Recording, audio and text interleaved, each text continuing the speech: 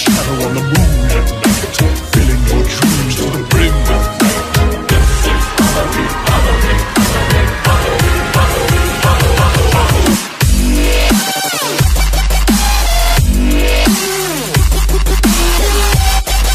Surprised, aren't you? Hey spooks, welcome back to my channel. If you're new here, welcome. So today I'm going to be showing you guys how you can achieve this Oogie Boogie makeup look and also how you can make his fun little headpiece. This look is heavily inspired by Jordan and Hanz here on YouTube, but she actually has a Twitch account which she's currently more active on, so I'm going to be leaving both linked down below so you guys can check her out. I wanted to do Oogie Boogie since last year because I kind of wanted to do a few Nightmare Before Christmas characters every year for Halloween, honestly until I run out of characters, just because they're so much fun and so creative and honestly just Halloween icons. So last year I decided to do Sally from The Nightmare Before Christmas and my Halloween town Sora from Kingdom Hearts, which is based in the Nightmare Before Christmas world. And this year, as you could see in my last video, I decided to do my own glam version of the mayor from The Nightmare Before Christmas, so I thought it'd be fun to throw in Oogie Boogie as well. He's honestly just such a fun and sassy character, and you can kind of really decorate him however you want. You can add more rips into him, you can kind of make him more green toned, and the great thing about this is this does include UV body paints, so if I were to go to a party or an event where there are black lights, you would actually see some of these spotted details,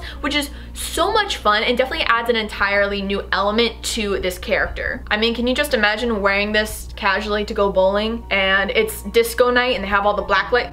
Excuse you, get back there, thank you. As I was saying, you're bowling and it's fine, it's interactive. You're bowling, it's disco night. You have the black lights on you and people just look at you and they're like, oh my god, and you're like, hello. It was its time. So anyways, if you guys are interested in seeing how you can achieve this Oogie Boogie makeup look and how to make his fun little headpiece, then just keep watching.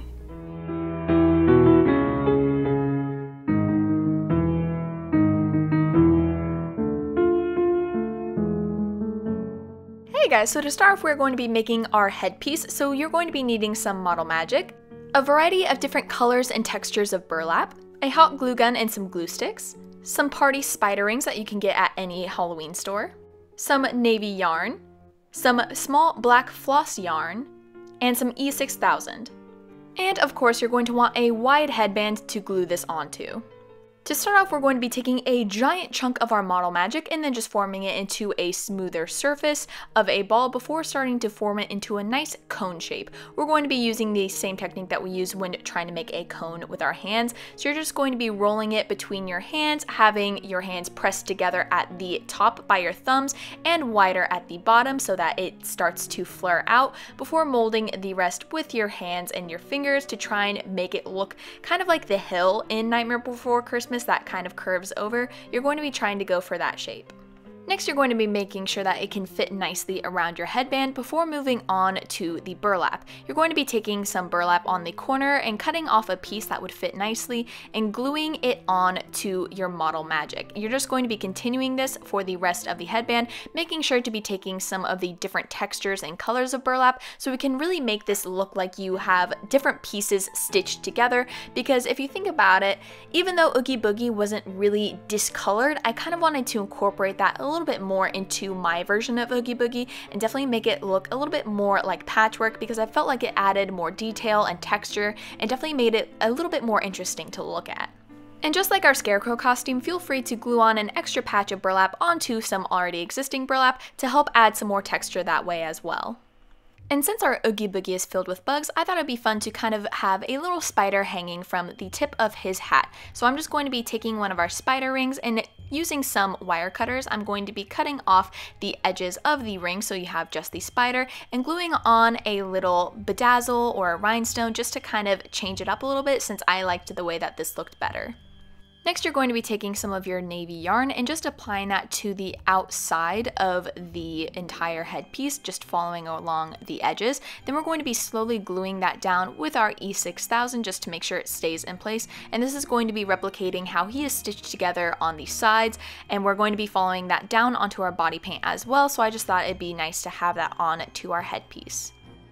Next, we're going to be following that seam that we made with some more E6000 in yarn, and we're going to be making some little stitches. I'm going to be making some at a diagonal, some that are going to be in the shape of X's, just mixing it up like we would on our body paint and just having fun with it, trying to make sure that it's going to be complementing the makeup nicely and just all over more fun. And that is your completed Oogie Boogie headpiece. Next, we're going to be moving on to the makeup, so I'm going to be starting off by popping in some black Sclera contact lenses before taking some petroleum jelly and just applying that all over my eyebrows to protect them before going ahead and covering them with Elmer's glue and powder. Next, I'm going to be taking my NYX Jumbo pencil in Milk and just outlining Oogie Boogie's features so I know where I'm going to be applying my cotton and latex. Then I'm going to be taking some of my liquid latex and the cotton balls. I'm going to be laying down a layer of the liquid latex with a sponge before going over it with a rolled out cotton ball and applying more liquid latex over it to seal it, and I'm just going to be continuing this all around the features of Oogie Boogie, making sure to pull out the cotton in certain areas where I want to add a little bit more of a curve or some stuffing that is going to be going into the eyes or the mouth for whatever reason, just to kind of help add more shape, and just continuing that all over the face and also bringing it down to my chest as well, where I'm going to want to have a gash in the fabric where he's going to have some little bugs crawling out of him.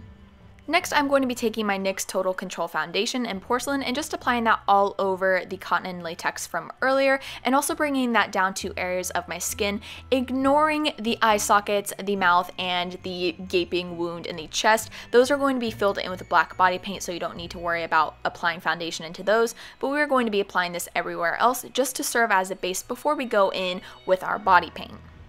Speaking of body paint, I'm going to be taking my Graftobian Pro Paint in Fuzzy Bear Brown, mixing that with some of my Madalyn Paradise paint in white, so we get a nice light cocoa shade, and just applying that all over the same areas that we applied the foundation so we can get a closer match to that burlap. The reason I like to apply the foundation first was just so we have a smoother base to work off of, and so we already have a little bit of color as a base before we go on to darkening it, so if I did miss any areas, it's not too drastic of a color change. Next, I'm going to be taking my Madalyn Paradise paint in black and filling in the eye sockets, the mouth, and the nice gaping wound in his chest. We're going to be having to apply black body paint over this throughout the entire process just because we're going to be splattering some stuff on it, but I just wanted to go ahead and fill it in so I could go ahead and start to see the vision of this creature that I am creating. I'm then going to be going into my Jaclyn Hill Morphe eyeshadow palette, taking this black and just applying this all over the body paint to help mattify it and help it not move all over my face. I'm then going to be taking this brown eyeshadow and applying it all over the mouth area just so we can add some shadows to help make this look more realistic, as if the burlap is actually being tucked in to this open wound, and so you're going to want to apply this around the mouth, the eyes, and his little chest piece as well. I'm then going to be taking my Maybelline Lasting Drama eyeliner in Sleek Black and applying that to my lower waterline to help darken that up a bit before going back into my Graftobian Pro Paint in Fuzzy Bear Brown, taking a chip brush, and you're just going to be splattering this all over your body to help add more texture, to kind of really help emphasize that burlap texture that the Oogie Boogie would obviously have. We're also going to be doing the exact same thing with our Madalyn Paradise paint in white just to kind of help brighten that up a bit, and also taking our Graftobian Pro Paint in Mantis Green and adding that nice little green tint, but because we don't want it to be too intense, we're just going to be splattering that all over the body so it's that nice little shade of green that is perfect for Oogie Boogie. We're then going to be going back into the brown eyeshadow and kind of create some expression lines on his forehead to help make him look a little bit angry before making sure to blend that out so it's not too intense, and go back into our Madalyn Paradise paint in black and just kind of go over all of the areas that we kind of got some paint splattered on just to kind of help fix that up a bit before we move on to creating the seams in his sides. So you're just going to be creating some lines down your shoulders and bringing up the sides of your neck and going ahead and creating some stitches. Just like we did for the headpiece, you want to create some diagonals, some X's, just to kind of help switch things up a little bit. We're then going to be taking our brown eyeshadow and creating some extra little expression lines in his smile, kind of creating some areas where there might have been seams and just emphasizing those little round parts of his smile like he has in the animated movie, and also applying those around his eyes as well. We're then going to be taking our Maron Paradise paint in white and creating some highlights on the stitches. I did the exact same thing for Sally and for numerous of my other tutorials like Bride of Frankenstein. I feel like this is a really cool way to kind of add some more of a character design to your creation and just kind of make it a little bit more fun and bold. You're then going to be taking some spirit gum and applying that on to your mouth, waiting for it to get tacky before you apply your gummy worms. I would have shown a picture of the bag of gummy worms, but by the time I took the product shots, I had already eaten them all, even though they kind of tasted like crap, and that's saying a lot, being that I am obsessed with gummy worms. So you're just going to be applying that all over your face and also out of the gaping wound in your chest before going into your Krylon UV Aqua activated body paints and just applying those on to the gummy worms. I'm using practically every single color, just trying to mix it up just so the light would hit them in different ways. I'm using greens, pinks, blues, purples, just a bunch of the really fun bright ones. This was actually the very first body paint kit I ever got. I got it in high school, and so it definitely has a lot of nostalgia attached to it, so it was really cool to be able to incorporate that into this Halloween tutorial. Next, we're going to be taking some oh so sticky KY jelly and just applying that around the mouth and anywhere that you have gummy worms, because this is going to be replicating the saliva and the goo that is coming out of his disgusting mouth and body. Next, we're going to be taking our Tarte Lights Caramel Lashes mascara and sweeping that through our eyelashes. And last but not least, you're going to be taking some of your black floss string and the spider and attaching that to the tip of your headpiece. And that is the completed look. Thank you guys so much for watching. I hope you enjoyed. Leave a comment down below if you'd like to see next. Don't forget to give this video a big thumbs up if you enjoyed it and subscribe to my channel so you can see more of my videos. And with all that being said, I will see you guys in the next one. Bye! The shadow on the moon.